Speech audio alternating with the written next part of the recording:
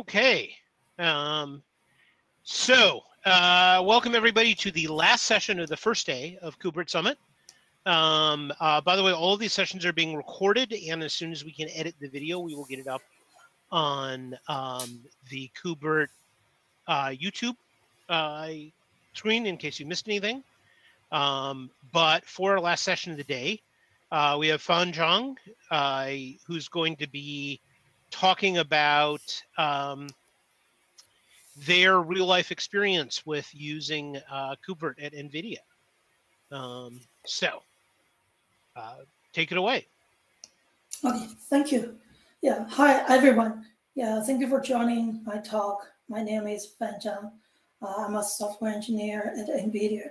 I'm working on delivering global deployed massive scaled GPU cloud services as a foundation for some challenging workloads like cloud gaming, AI, and machine learning, and GPU accelerated workloads, something like that, at a large scale. So today I'm going to talk about a few bugs and the findings from the VMI Churn in our practice. This is agenda. So I will introduce the KubeVirt use cases at NVIDIA and talk about some interesting bugs and findings and some takeaways from our side. Oops. Okay, so yeah, I would like to start with talking about how KubeVirt is used in NVIDIA project and something about our use case that upstream doesn't cover. So NVIDIA is leveraging KubeVirt as the core part to build cloud-native infrastructure and services on the on-premises data center to support our globally multi-tenancy workloads like stream gaming. We hope KubeVirt in our stack to be resilient and reliable, and the workload on it to be managed in a pure cloud-native approach. So now take the stream game use case as an example. So stream games must be running on a Windows machine. The backend services must be running on Linux virtual machine. All our infrastructure services are built on top of Kubernetes. So basically, all of them must be running isolated in a multi-tenancy environment. We have sort of complicated hardware devices that need to be supported. If it includes, but not limited to, a variety of types of GPUs, PCIe devices. So many node resources needed to be advised and assigned to the VMIs dynamically. Most of our workloads are created in an on-demand manner. We expect our virtual machine lifecycle specifically like start, pause, resume, and migration, for example. We are focusing on the virtual machine instant object directly. The workload runs in a high-intensive dynamic manner. VMs burst with creation and deletion every minute. Some workload lifetime normally would not exist more than 2 hours or even less. However, some critical services would be expected to be running for a long time. Some big QPS in the scale, we expect burst creation rate at least 600 VMs per minute. And normally we are running a big Kubernetes cluster with over 600 bare metal nodes and over 1,000 VMIs are running every minute. So that's our use case. So let's move to the bugs. Okay, yeah. So the VM status. So first one is the VMI status stack issue. In our practice, we noticed a couple of times that the launcher pod was moved from Kubernetes cluster, but VMI VMI instance are still in running status. So looked into the logs of Kubernetes, the logs of Kubernetes and KubeVirt. There, we found that there are two issues happened. The first one, a word handler failed to sync. Word handler failed to sync domain cache during a crash or termination. A rebooted word handler has to resync with the API server and rebuild the local informer cache. Unlike VMI, which is persistent etcd, the domain informer cache is completely lost during the word handler crash or termination. Word handler handles resync by listing launcher socket files in the host path and adding back to the domain informer. Then, in the default working process, it calculates the accurate VMI status based on the domain and VMI existence. If the pod is gone and the domain is unresponsive, the VMI should be firstly updated the field status by the word handler, and then the word controller can take over this VMI and for the afterward finalizing and deleting. Kubernetes is a distributed system, so there might be multiple controllers running and trying to write to the same object simultaneously, or object is manipulated concurrently.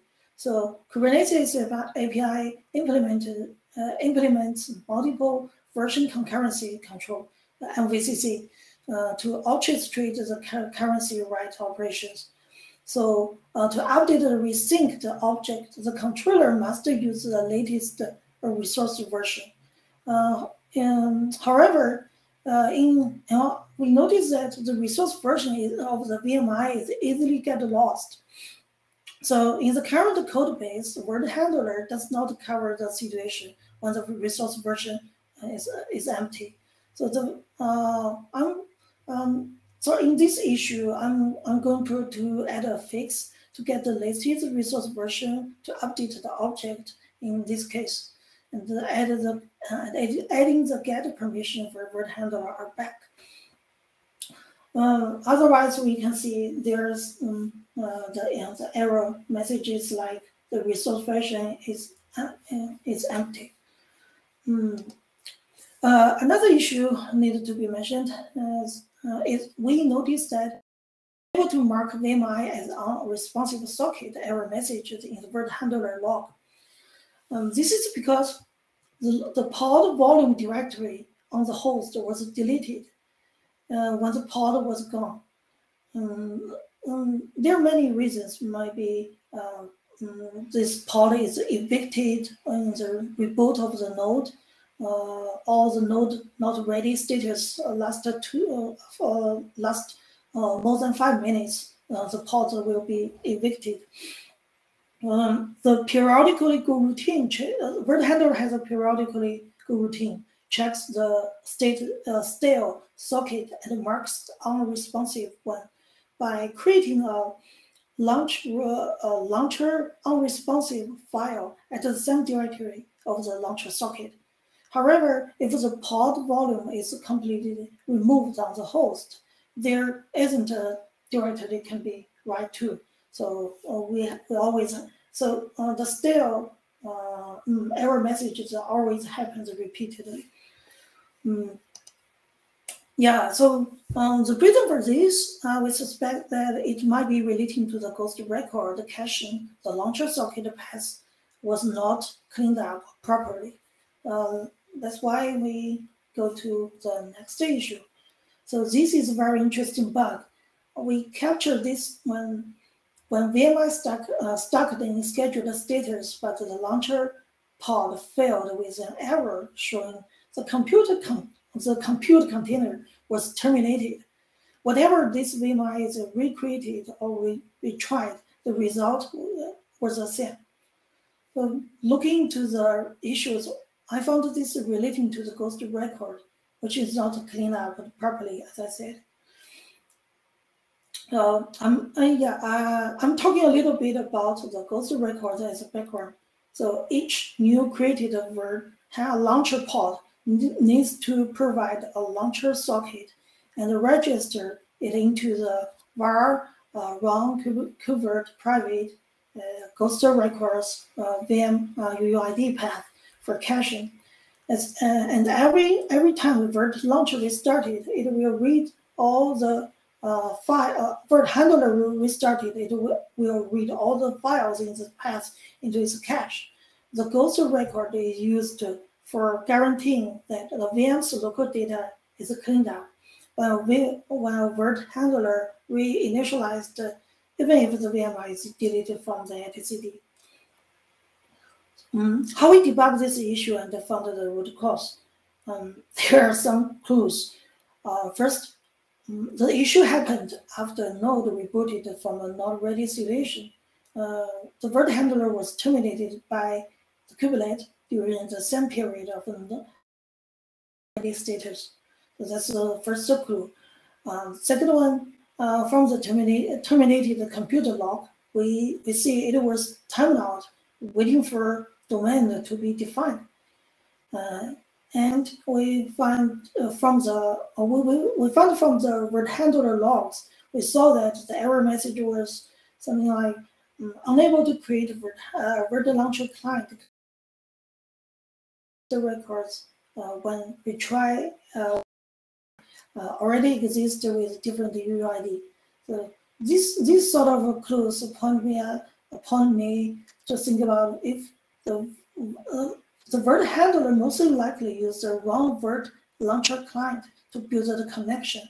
So I look into the only one ghost record associated with this VM and found out the socket file pointed to a pod which didn't exist.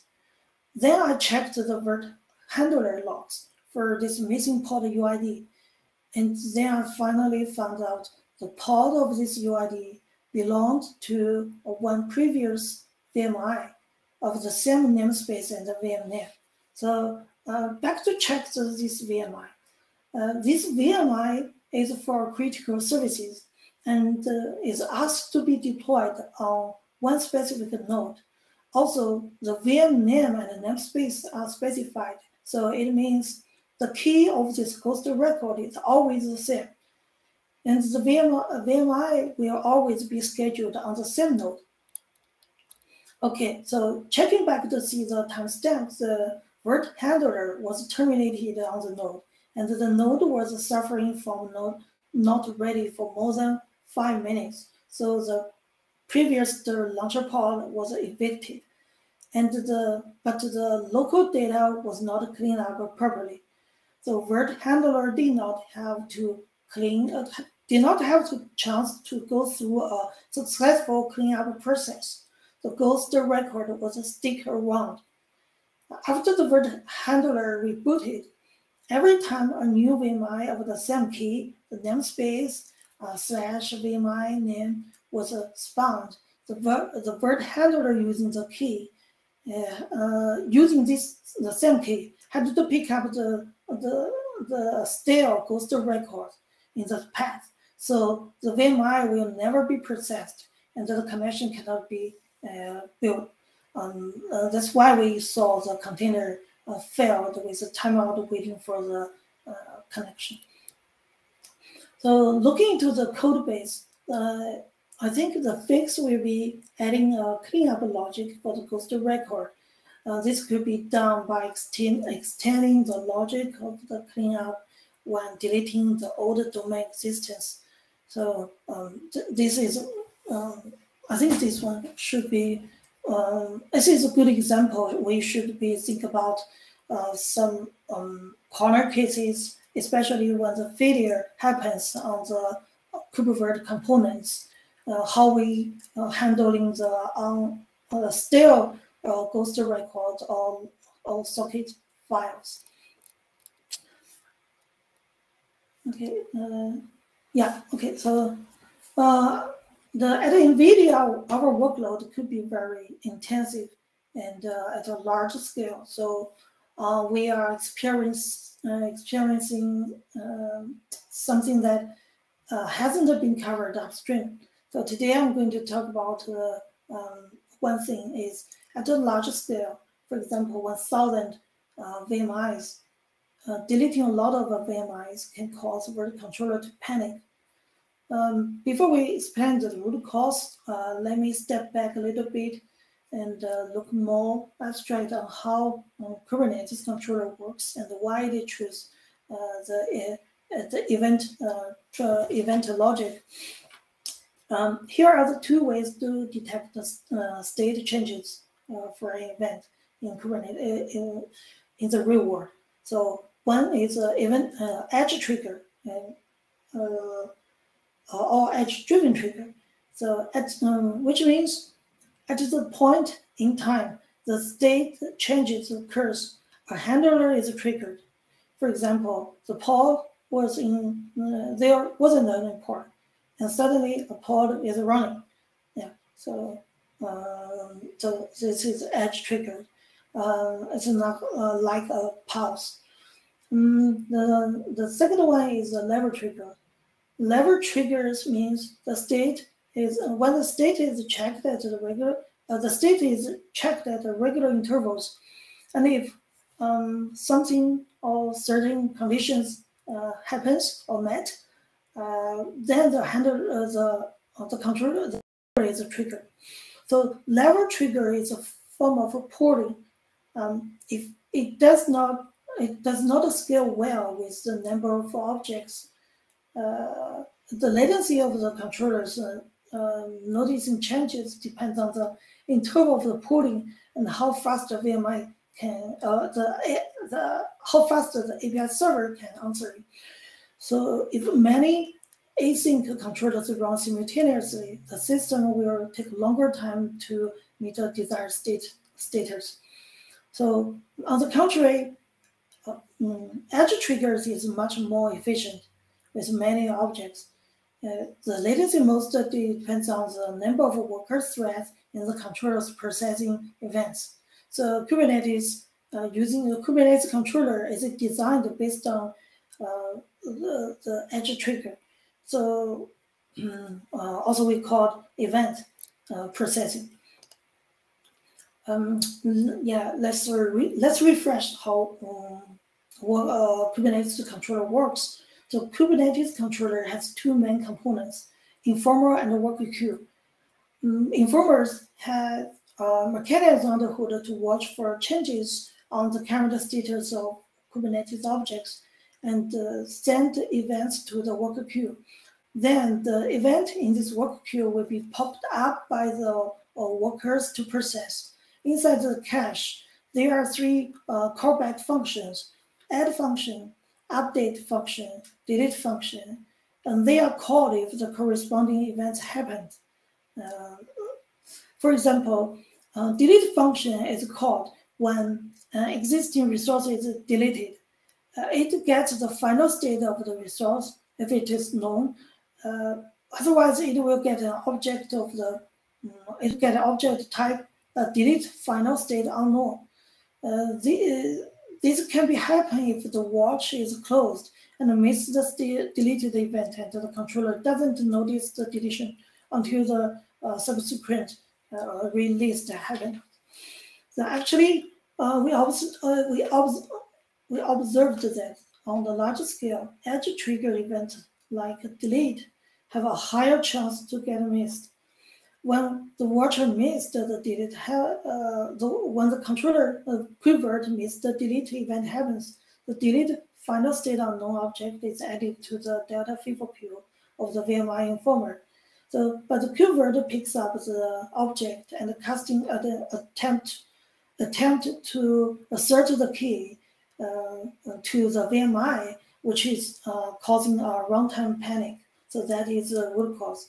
The fix is easy. We added this assert before vert controller every time vert controller trying to assert the object's type. Okay, so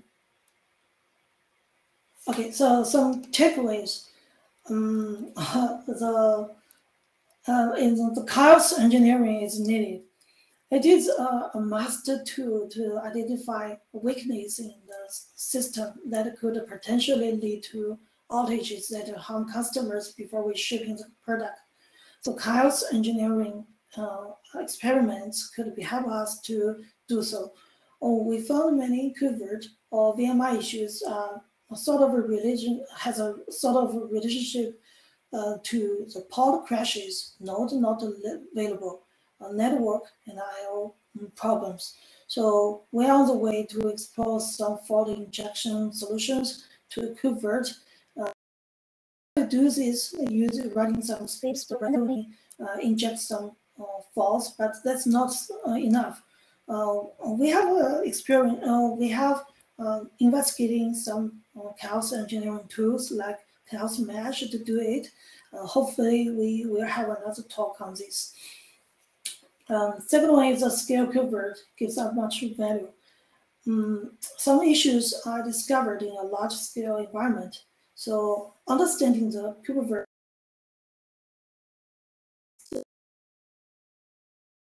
and learning how KubeVirt can move efficiently using Kubernetes is very valuable to the industrial product. My colleagues running is a skill seek for some initiatives to improve KubeVirt at the large scale. We are very happy to share what we were found in our practice. The last one is debugging. The debugging is hard and painful. So there are many challenges, as I can see. The first one, some tricky problems are not easy to reproduce. This is a major blocker for debugging. Second, bug could only be fired in some particular criteria, but we don't know the root cause most of the time, so we cannot reproduce the debugging. It is very hard to capture all the information needed to debug. For example, components log are not sufficient to debug why the QEMU process terminated unexpectedly. We need to search for every piece of clue to find out the root cause. So yeah, so okay. Okay, so that's all for my talk today. This is my contact information, so feel free to shoot me any message and talk about anything. Yeah. Cool. Okay, awesome. If you want to stop sharing your screen, we'll see if we have any questions. So thank you very much for that. So do folks have any questions, comments about Fahn's experience?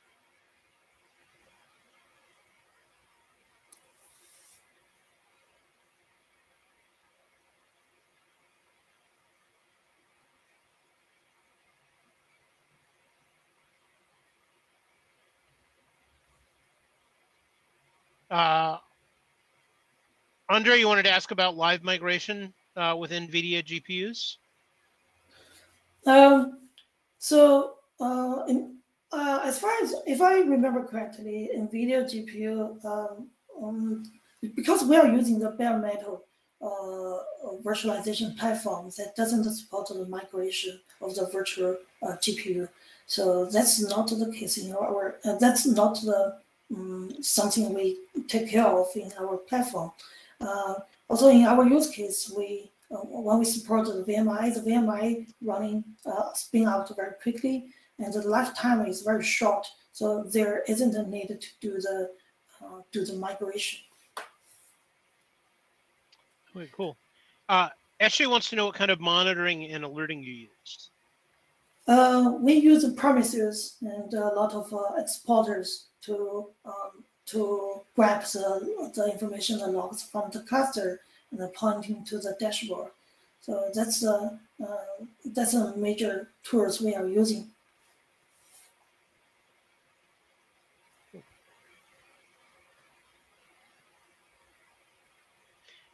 Andre wants to know if there's any way to monitor GPU temperature. The GPU temperature, that's NVIDIA has a lot of tools. NVIDIA has a tool to monitor the GPU. It's I think it's I forgot the name. You can check on the NVIDIA GPU online.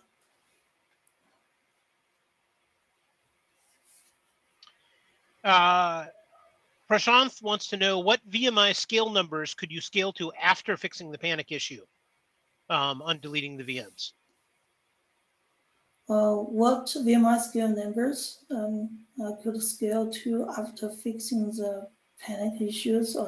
Yeah, so we after we fixing this problem, we can support over 1,000 VMIs currently running in the cluster. So every time there, every minute there are hundreds of VMs created and deleted. So this is scale.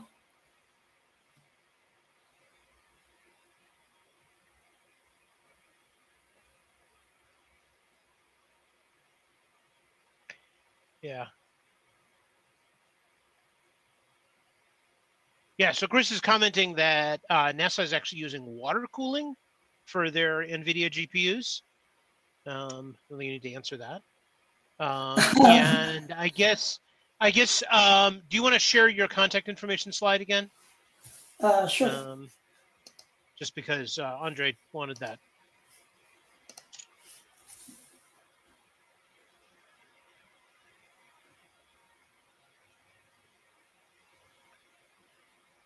Okay, and you can get contact information to ask other questions about NVIDIA or ask them on the KubeVirt dev list if this relates to KubeVirt, because that is the place to discuss this sort of thing. So I want to say thank you for everybody for attending this first day of KubeVirt Summit, and thank you so much to all of our presenters for making it a great and information-packed event. We will have a second day of KubeVirt Summit tomorrow. And remember that because of the platform we're using, you need to RSVP to the second day separately. So if you haven't done that already, please go ahead and do that so that we can see you tomorrow morning, starting at 1400 UTC with an update on where we are in scale and performance. So thanks, everybody, and see you tomorrow.